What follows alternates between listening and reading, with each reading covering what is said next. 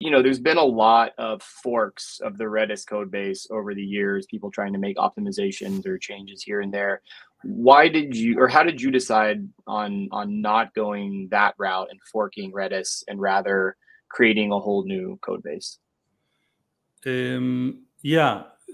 So first of all, it was my firm belief that it is not possible to reuse the original Redis server code for multi-threaded paradigm.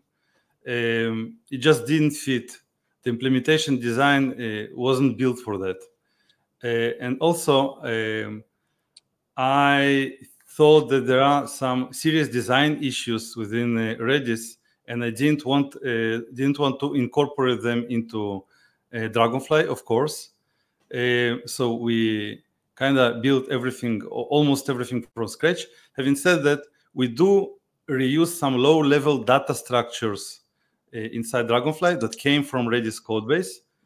For example, lists implementation or streams implementation are being reused within Dragonfly.